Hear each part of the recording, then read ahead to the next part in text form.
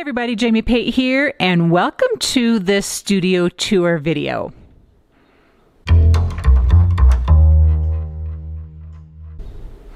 Super happy to have you all here today joining me. Let's just walk right in here to this little space.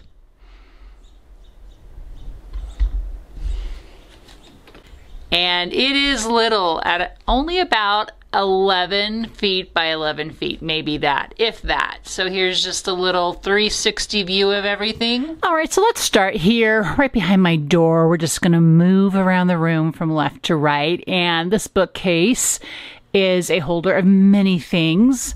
Here at the top, I have my sewing machine, and this is kind of a tall bookcase, if you will, for keeping a sewing machine, but I actually like to be able to stand and sew. I'm a stand-up scrapper, so that works perfectly. Above that space is where it's kind of sort of like a inspiration board. And so right now I have my stamp journal that's up there from our challenge in July and August with Heidi Swapp, and then just some kind of other current makes that haven't really found a home. And you can see here I have some recent haunting that is now in the house and is just launched from Heidi Swapp. And so I'm just kind of popping it up there for right now, but it'll come down as the seasons change. On the main shelf there, you're going to see my storyline chapters as well as storyteller albums. Here is being held everything from 2020 family chapters. I call my weekly, kind of what I replaced Project Life with. I call them now family chapters. So I have everything from 2020 to current, including memory planner from 2020 as well, all the way to current. And a 1 year has 2 books, just got pretty thick. So that I love this, and I'm probably going to have to move some of my storage around, which I'll show you next as this collection of albums continues to grow. On the next shelf are storage boxes. One of them has some journals. You're going to hear me repeat that several times. There's a lot of journals going on in the studio. I'm not even apologizing. I just have a thing for journals. I really do. And then the other box is empty. And I will show you another empty storage holder later on. There's just a weird thing in me that just likes to have some of the space not filled. So there you go, for whatever it's worth. On the bottom shelf, I have a small collection of December albums. This is not all my December albums. I believe I only have from 2020 in here. And then also the 9x12 album is a October daily that I started last year, and I'm going to pick that up here pretty soon because I really do enjoy doing those daily type pages. In this basket here, this is an open basket on purpose because in here you're going to find current memory planner paraphernalia, if you will. I have in here pouches, probably for sure the current pouch is in here of the Stop the Blur kit, then the previous one. Sometimes I even have 3 in here that I'm working on at one time. Then this is a current memory planner book that I'm working in. I have my last book still in here because sometimes they're not finished yet, and I'm still just referring to them. Then you can see there is a mess of tags in here because I will make tags, and very often I will just toss them in here to find, they're part of my kits, if you will, to find homes inside my pages.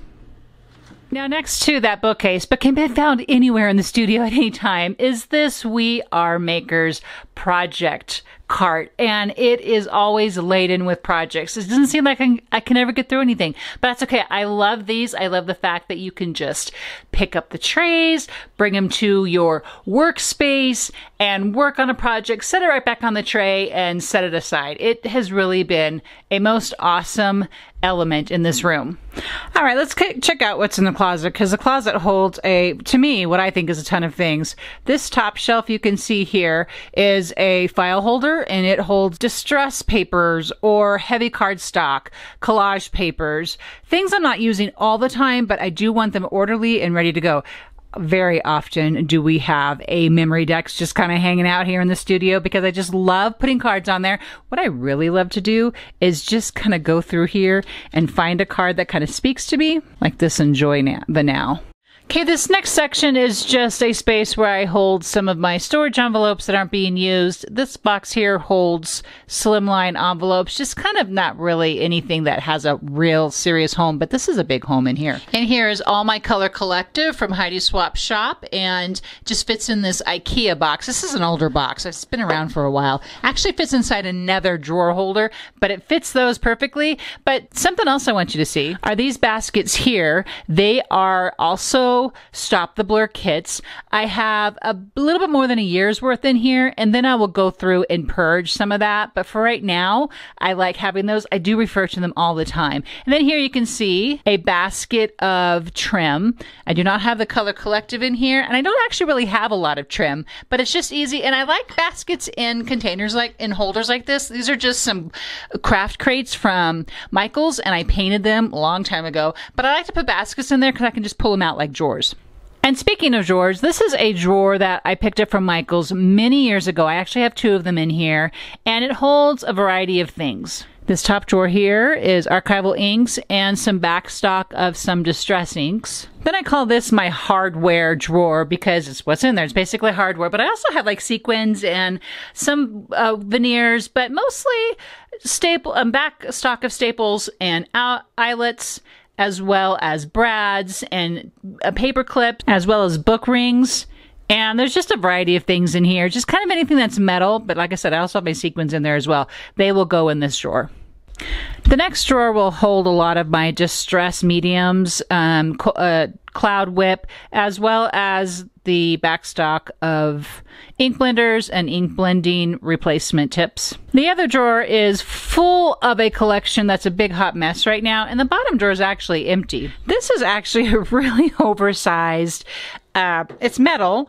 It makes me think of a locker basket, but that's completely not what this is. I probably found it at a vintage store, and I know it was years ago. And so these, for the most part, hold my 12 by 12 collections. This first part is all 49 and Market, and then sometimes I'll have the 13 by 13 storage envelopes that will hold a collection as well. I actually cut the top off of this one, which just makes it super easy to get into. This also includes some miscellaneous 12 by 12 pattern paper that I have, as well as collections from Heidi Swapp that are all back here. These will end up on a project tray, like I showed you that project card earlier, if I'm working on a particular layout or tag or card or whatever. But otherwise, I try to be really good about storing my collections in here.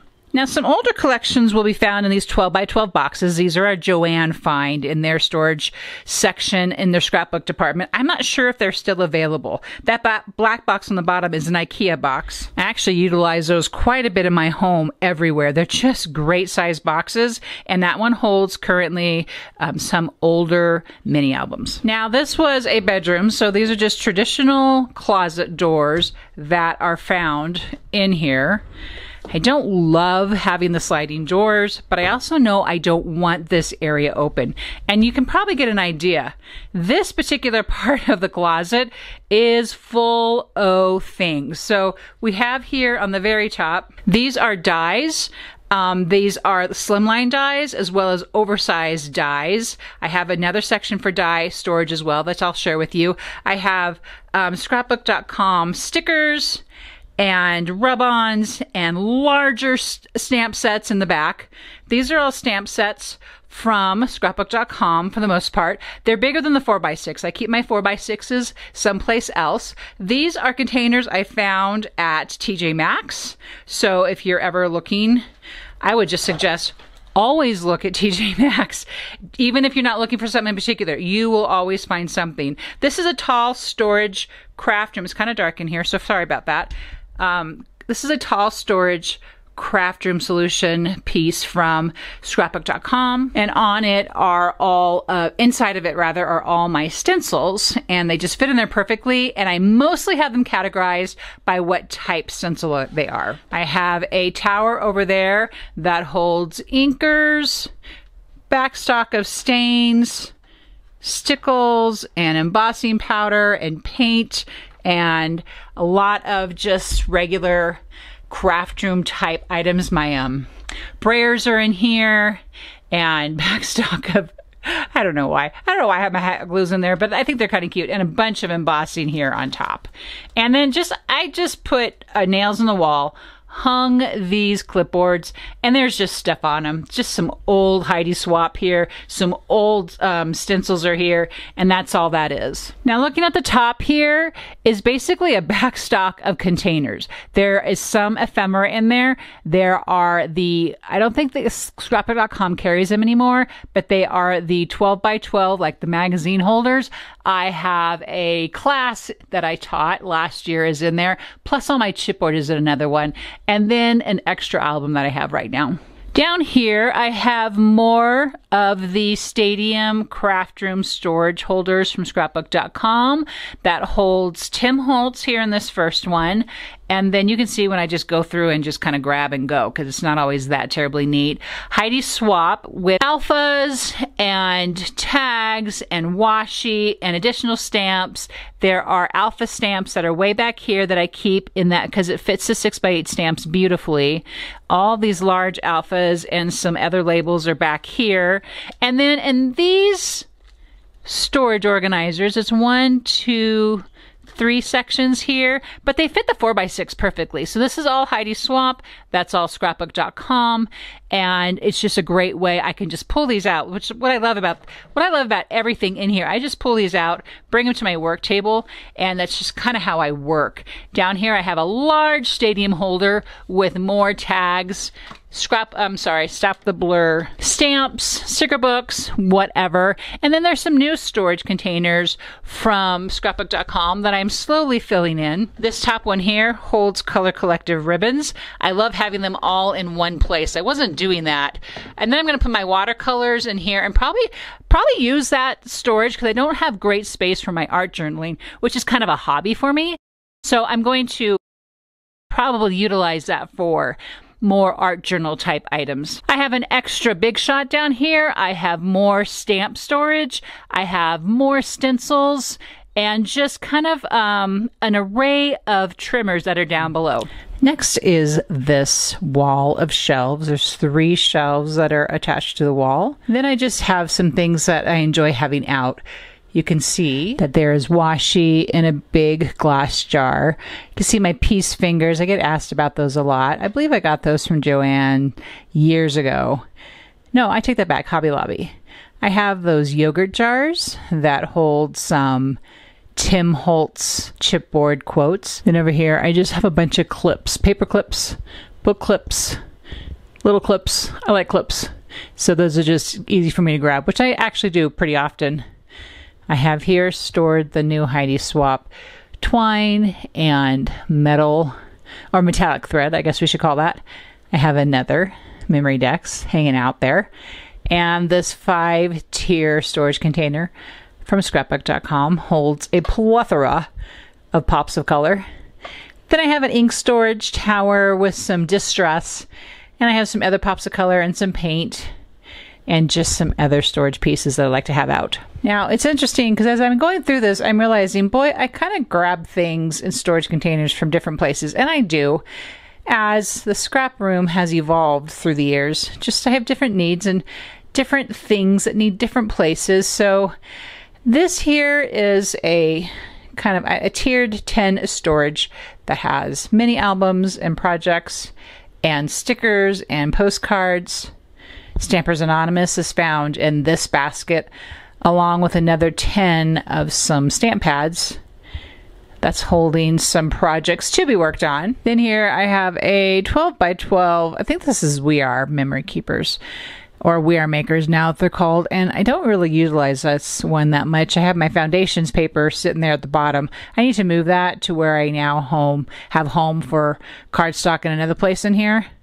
This is a 6x8 holder of journals. And then this tin here, it just holds samples that I've made, and I just like to have them out on display.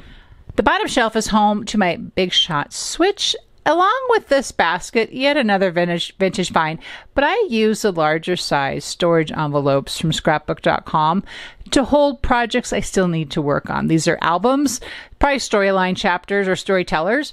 The photos are in there, stories are in there. I just need to put them together. Now this is a Kallax bookcase from IKEA.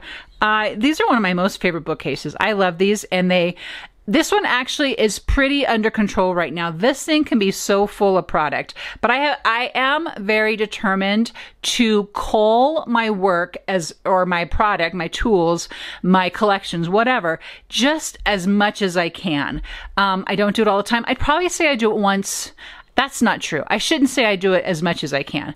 I do it about once a season. So in here, you're going to see these craft room boxes from ScrapbookCom.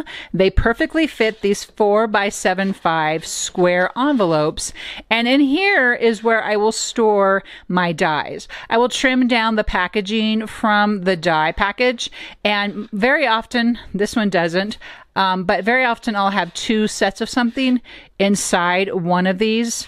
And then I have some kind of misshaped.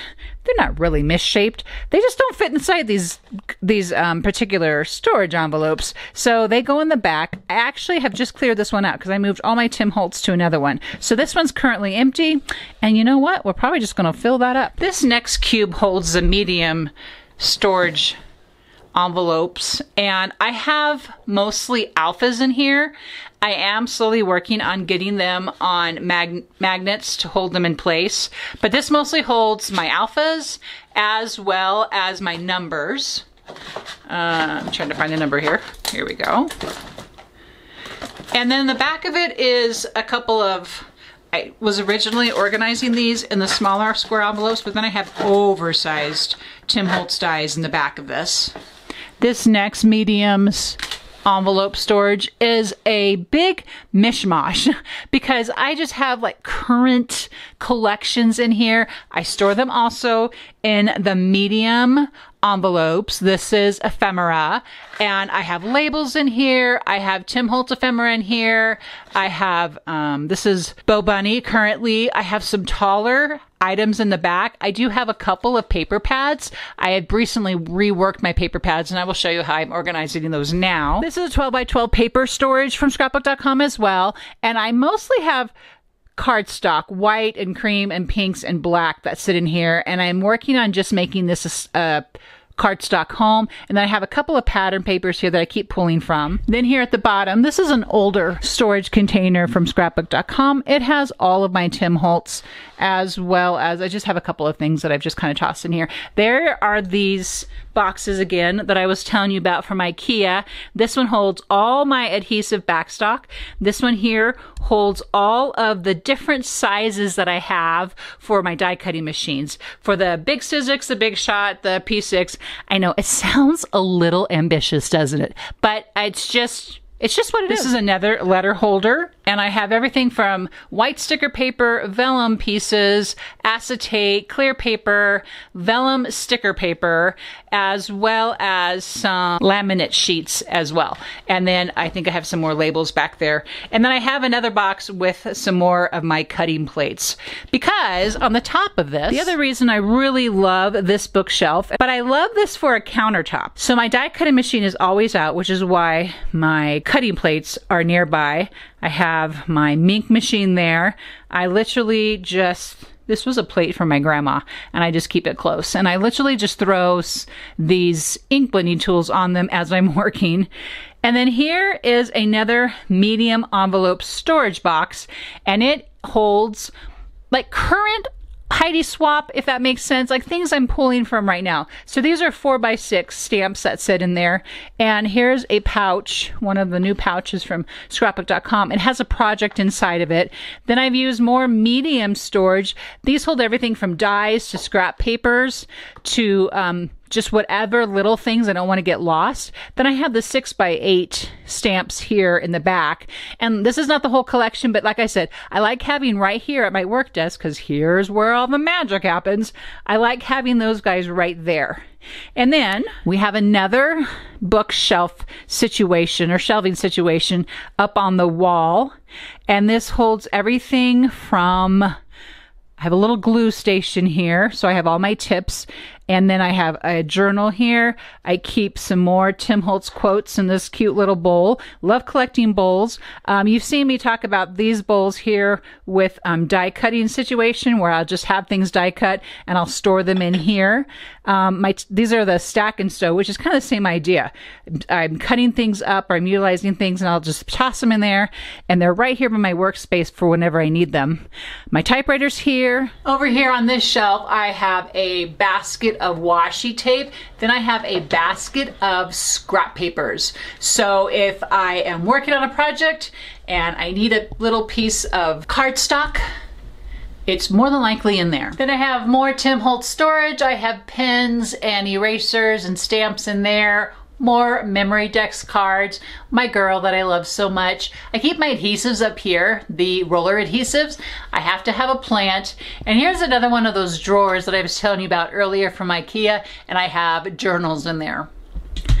So this is my workspace. It's an IKEA table, and I actually have a second table right on top of it because it gives me about like another 1.5 inches of height.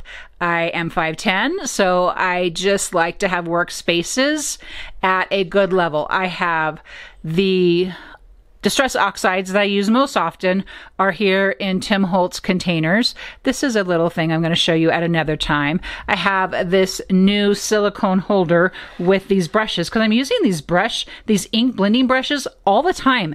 I really love those. I almost always keep the ScrapbookCom workspace mat on my workspace, and I have the new Sizzix trimmer here sitting right next to it. Now this is a cart from IKEA, and I have to tout the praises of this because you can see I do not have any drawers by this table. It's completely open. So all of my tools, these are my tools that I am always grabbing for. And plus I can kind of use move my cart around if I need it someplace else. But this is that heat tool organizer from ScrapbookCom. So I have my hot glue gun, and it's almost always plugged in when I'm working. I've just kind of thrown some spray bottles in there. I'm always using a spray bottle of water as well as alcohol. And then all my scissors and rulers fit in here. And I always have the mini attacher, and this hole punch is always here as well. I love using these yogurt cups. Can you see that there? And these are just great little holders of things. So I have glue, and I have glue pens, and I have this is like the place. This is like, if I didn't have this right here, I could not craft. I have the paper punches that I use most often. You can see I have also included here sandpaper and mint tape. Down here, I treat this as a drawer, and I have my adhesives in here. I love having that. I have a few more paper punches in this other container here. Down below are cleaning rags, as well as double-sided foam adhesives. Now this is a real small Gorilla Rack, and I just recently picked this up.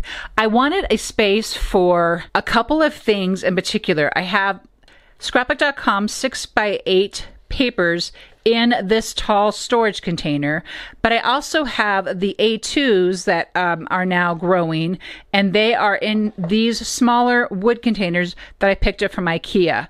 There's the medium stadium, and I have all of my stamping blocks, my mini guillotine, some dies back here that I use all the time, and a whole empty space. I get really weird about him. I just have to have an empty space someplace. I don't know why.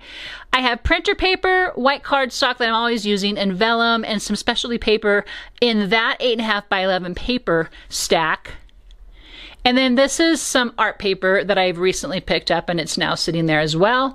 And down below, I have some office supplies in the craft box. And in this metal container, I have all my Christmas things. I like to keep them all in one place. And so that will kind of find, don't you love all those wires? I hide these wires. I am not a fan of wires.